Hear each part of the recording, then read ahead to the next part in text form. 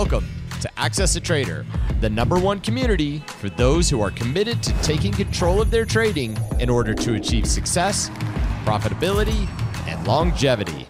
Thank you for joining us. Here's Dan Shapiro to help you find your edge, master your process, and own your future.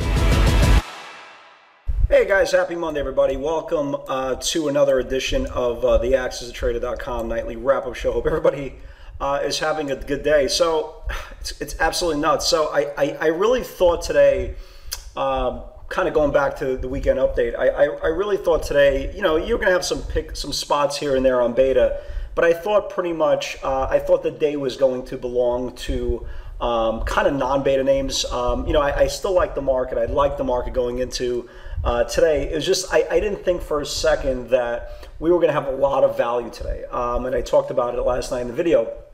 And what's great about the tape and what's great about the bull market is, you know, eventually when the sentiment is so strong, everything kind of wakes up. Although not everything in beta woke up today, it really did show last week how there was such a big disconnect from the Dow Jones Industrial Average to the NASDAQ Composite that beta basically rested last week. And although not every single one woke up today, you're really starting to see kind of almost like what can happen next. And again, before we talk about Tesla, and obviously by far the biggest move of the day, and there was some pretty big moves other than Tesla, but you can quietly see that, you know, as the old sentiment goes, the old adage goes, don't wake up, right, an angry elephant or angry lion or a sleeping lion, whatever the hell the terminology is. And that's kind of what's happening. So if you look at beta as a whole, right, you're going to start to see a lot of similarities. So although, for example, NVIDIA exploded today, right, a name like NVIDIA exploded today and ZM exploded today, right, you have a lot of names, and obviously Tesla as well, but you have a lot of names that are looking like this, right? So let me just show you. If you look at, for example, Amazon, it's getting very, very close. When you look at Microsoft, it's getting very, very close. When you look at Alibaba, right, it's getting very, very close. You get the theme, right?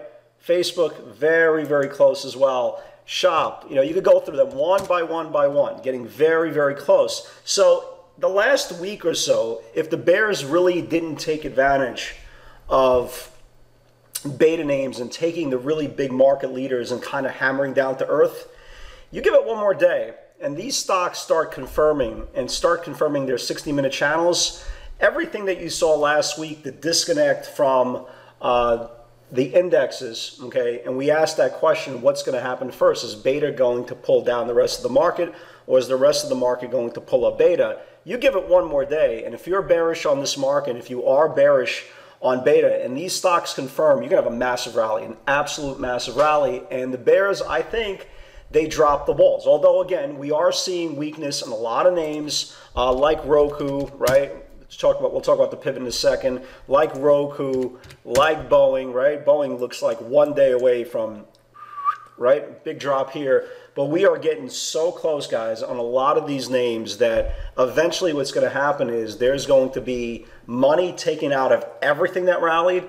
And if it goes right back into beta, we're going to have a phenomenal premium rest of the week. So let's talk about it today, right? So I didn't think there's going to be great value today. I thought there's going to be some names that we liked. Obviously, I put a whole bunch of, you know, pivots in the room today. You know, the Dollar Tree that we talked about last night in the video. Obviously, Tesla. We'll get to Tesla in a second. But you started seeing names that I usually wouldn't put in. Again, this is kind of going to the theory of, you know, trade what you have in front of you, and then when your sweet spot kind of wakes up, that's when you go very, very aggressively. So you saw names like Dollar Tree, and you saw names like SFIX, and you saw names like Pins and Etsy and stuff like that. But you really didn't see a lot of beta names, right? You saw Overstock and had a monster move. But again, you could see the scoreboard. You just didn't see anything of beta. And then slowly but surely, things started waking up. And I think that was the most important part. Again, did they wake up as a tribe? Absolutely not. But you are getting a glimpse of the future. And if you are bearish on these stocks, I'm telling you again, you could take my word for it or not take my word for it. if these stocks right now are playing possum, look at Amazon. You started seeing today weekly call buyers coming in for the 3240s, the 3250s, right? The 3300. I think I saw 3300. I could be wrong, but 3240s, 3250s for sure, right? You started seeing call buying coming in on some Alibaba, some Facebook. Nvidia continues to be a monster, going running up ahead of earnings. ZM, again, monster call bets ahead of earnings as well. And I'm telling you right now, and again, you could take this advice or not. Okay, if you're short in this market, especially short beta, and these things do confirm tomorrow, those 60-minute channels, you're going to have a very, very aggressive time getting out of your positions in one piece, because again, these things are playing possum. When they confirm, again, just all you have to do is look what happened today with Tesla, with ZM, with Overstock, just absolute monster move. So let's talk about the day. Again, market continues to be bullish, rotation. We are finger crossed for tomorrow, goes back into full-blown beta. So here it is. Obviously, this was definitely the move of the day. 1685, 1690, next areas to reclaim. And again, everybody knows what Tesla did by now. You know, not only did we see, so, you know, here's a 1685, here's a 1690. So not only did Tesla, reclaim big levels going on a run. For all you guys who don't have option flow, okay, they were coming in today for the 1900s, the 1950 weeklies, the 2000 weeklies. And when you didn't think the 2000 weeklies were getting crazy, came in the 2200 weeklies and came in the 2300 weeklies. And again, for all you guys who are not in Tesla, I know some of you guys are still holding runners. Tomorrow, we would love to get a down open on this thing. I mean, that would be phenomenal. If we can get a down open on this thing into rising support, it could be absolutely huge, because again, if you can see here with your naked eye, every time it hits rising support, bounces, rising support, bounces, rising support, bounces. So if we can get this rising support, no matter, we'll see exactly what it'll be for tomorrow.